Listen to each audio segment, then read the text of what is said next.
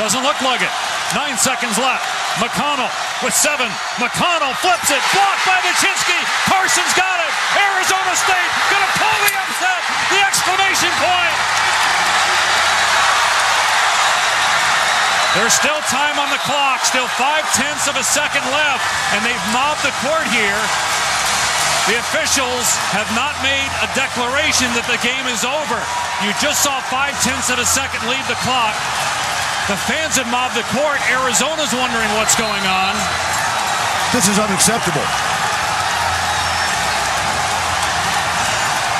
It's still a one-possession game if they put time back on the clock. The clock here reads 0.8 of a second left. They'll never get the fans off the floor, but there's still 0.8 of a second left here on the clock, unless the officials rule that the game's over, but they have not done that yet. They can't rule that the game is over if there's still time. They're going to have to clear the floor and put time back on the clock here. It's a one-possession game. It's going to take a miracle shot for Arizona to tie it, but miracles happen. They still haven't gone to the monitor, which is surprising. They're still talking about it without going to look at the monitor. I think he's explaining to her Sendek that there's still time on the clock. 0.5 is what we've got. They may look at the monitor to see if they should put more.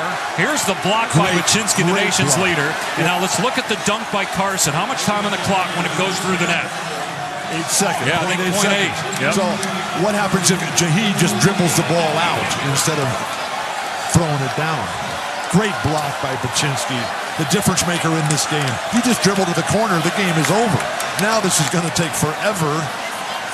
Well, and Arizona State's going to probably rush the floor again, and you could have called the technical. He's hanging on the rim. You could have easily called the technical foul there on Jahi Carson. There's time on the clock, and he's showboating by hanging on the rim.